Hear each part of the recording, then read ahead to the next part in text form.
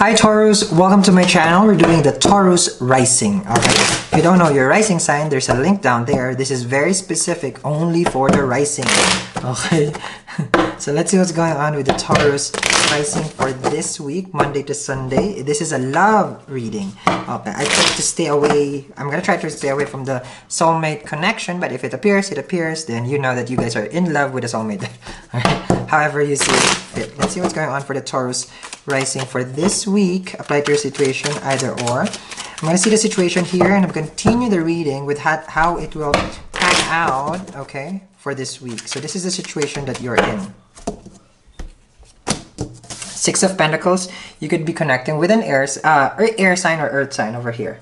So the Six of Pentacles here is someone who understands what it is to give and what it is to receive. So very balanced. This is a you will feel that whoever you're connecting with, Taurus rising, is giving you the attention that you need, the help that you need. Can be even like, you know, giving you a little bit something here, because Pentacles, you know, something earthy.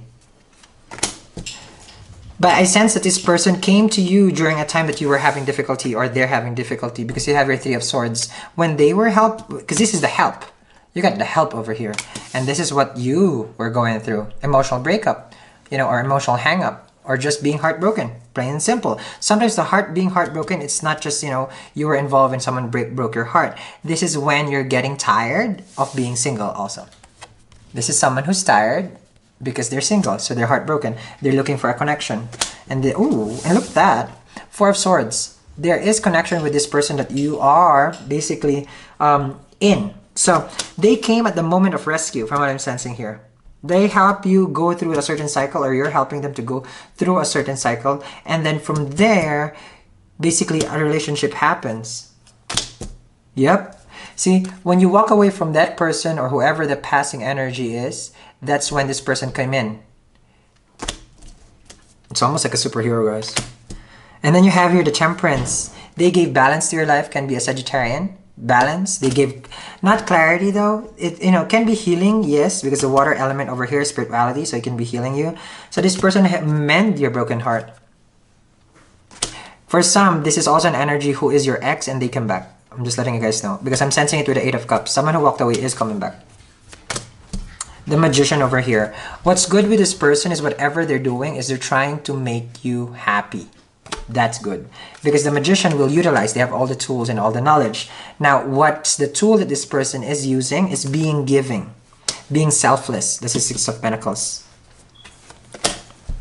And they have a lot to give, because they have the Emperor with the Magician. Both are doer. One practices spirituality and, you know, divination, and the other one practices action.